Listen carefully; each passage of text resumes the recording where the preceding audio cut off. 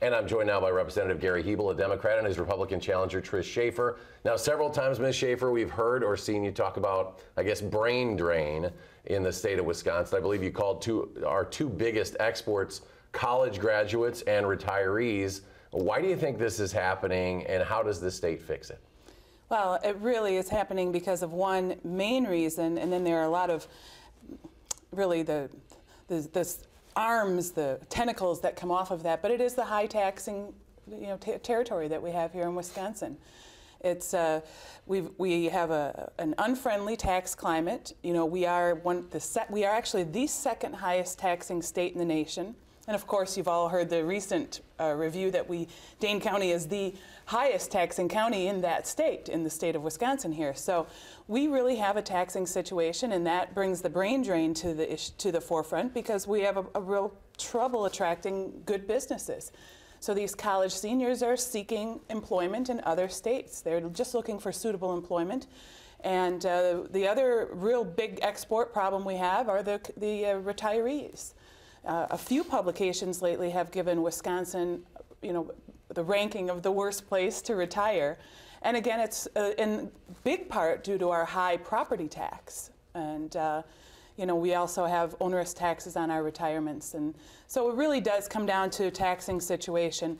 There are many other areas that we can do to improve upon that, but that really is the bottom line. Representative Hebl, what can we do to, obviously a lot of the taxes is property taxes to municipalities, school property taxes on the state level. This is a state office, but what can you say about property taxes and how can we rein those in as a state?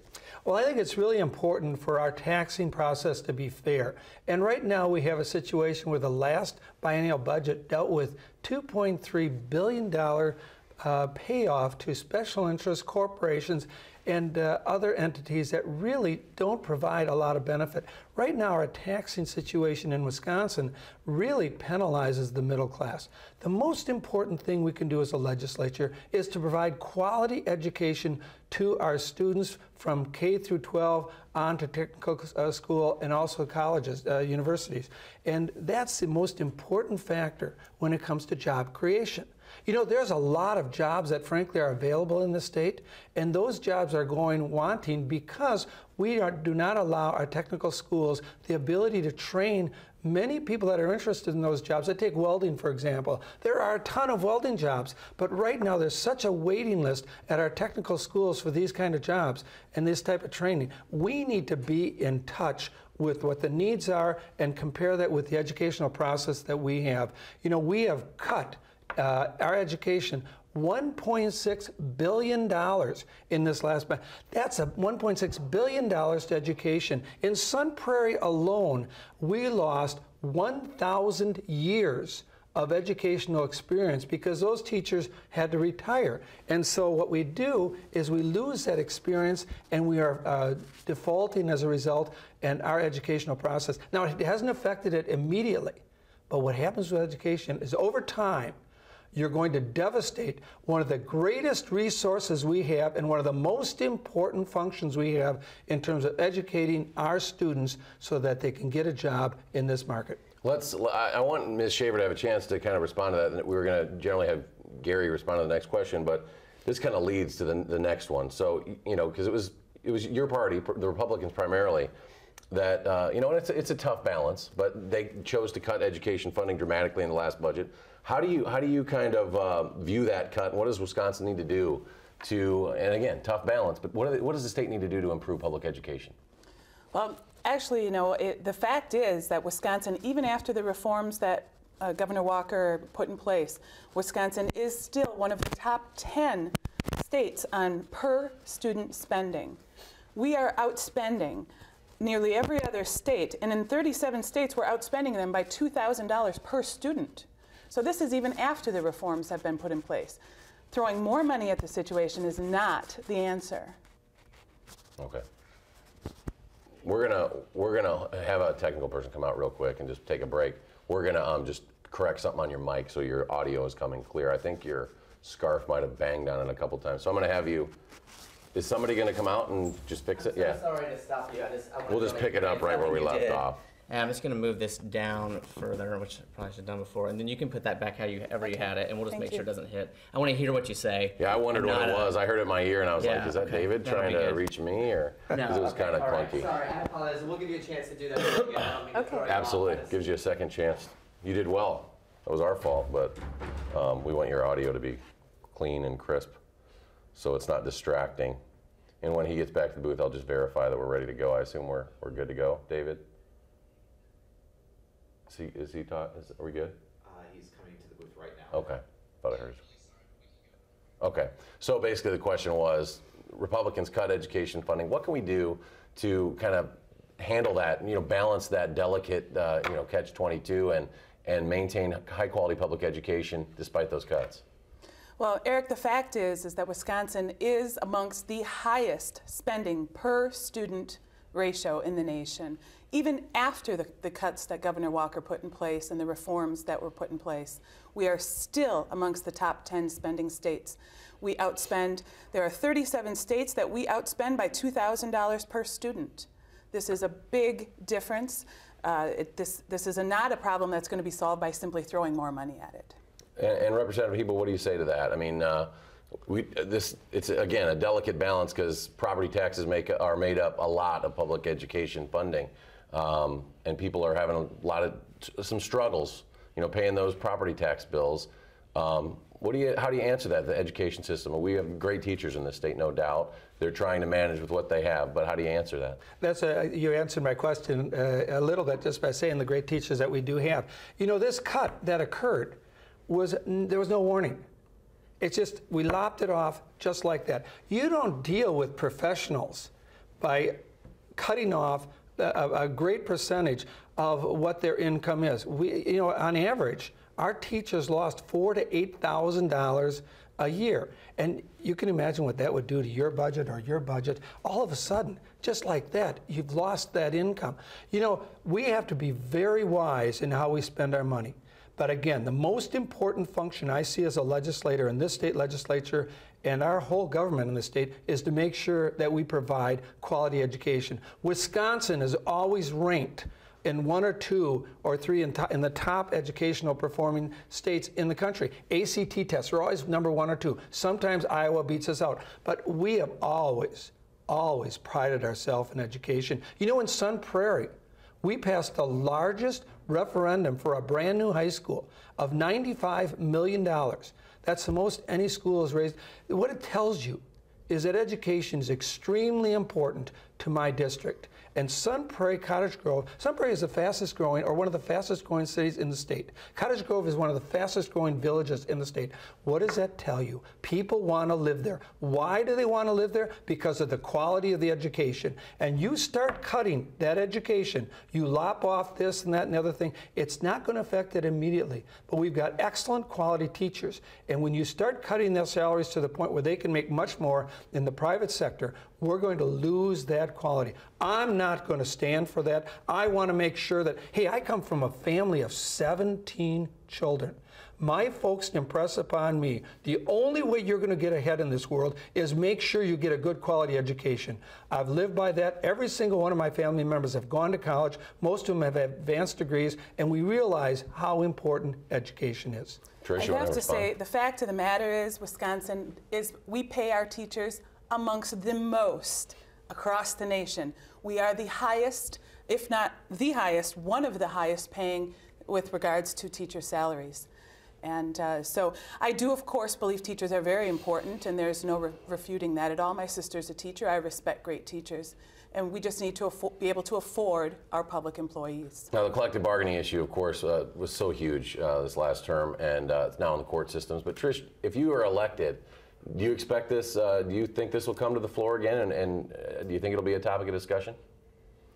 Well, I mean, I support Act 10, and I support putting the power, the decisions, the reforms that are really necessary. I support putting that into the hands of the elected school board members and the parents.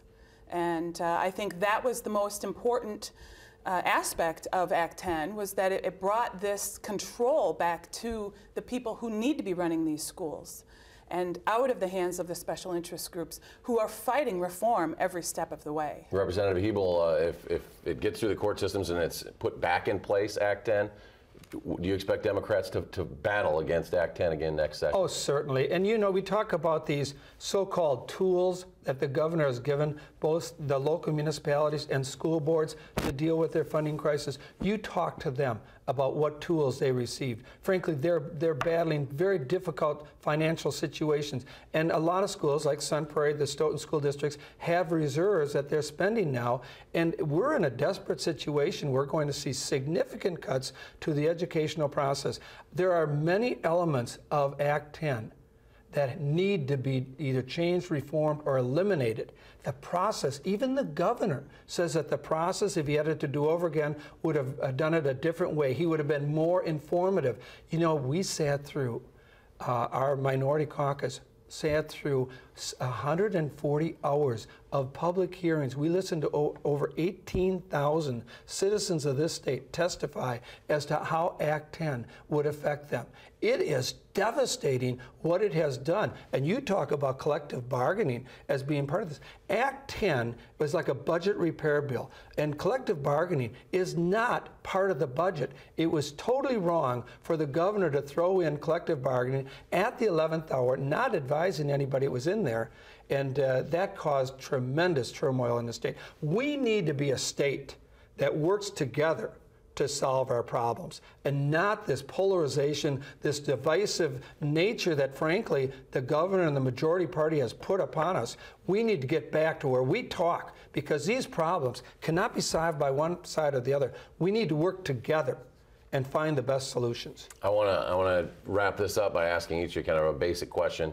It's almost like student council, first grade student council type question, but and I'll start with Representative Hebl. You've been at this a while now, experienced legislator. What is it? Why is it that you want to go back and continue to do this job at the Capitol? First of all, I want to thank you, Eric, for doing this. This is a wonderful public service. I've been on the cable board in Sun Prairie for 35 years. That's access, where public access informs the community about what's going on. I've been on that for 35 years. I believe it's really important that our populace is educated on what the issues are. And frankly, I see Wisconsin awakening to what really is going on in politics, and they are much more interested, much more vocal in what's going on. I personally have practiced law in Sun Prairie for 36 years. I grew up in that city, and I love Sun Prairie. I love Dane County. And Madison, I'm so proud to be part of Dane County because it's such a vital part of our country.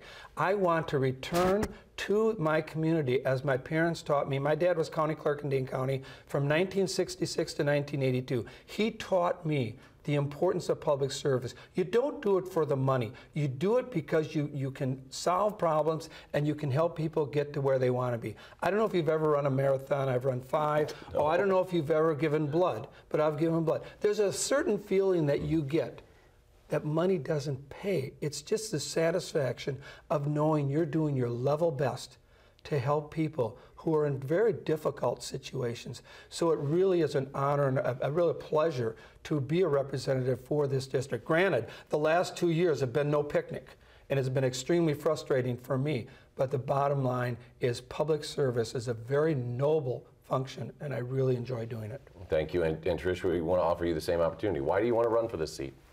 Well, quite frankly, Eric, I do believe that I can do a better job representing the people of the 46th District. Gary Hebl is certainly one of, if not the most extreme assembly people on the very hard liberal side. And this District 46 is actually the most conservative district in all of Dane County. You know, I'm a small business owner. I'm a parent. I have children in public school. I have, for the last 16 years, employed, we employ now 37 people in 3 Wisconsin cities. And I understand how to balance budgets. I understand how to create good jobs. I understand how to adapt to hard times. I'm also a professionally trained mediator, and I expect to bring those skills to the Capitol so that we can, in fact, work to get things done.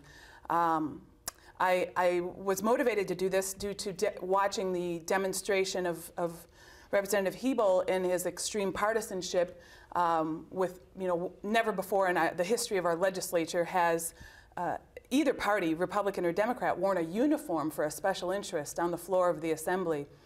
And Mr. Hebl wore a public union T-shirt for days.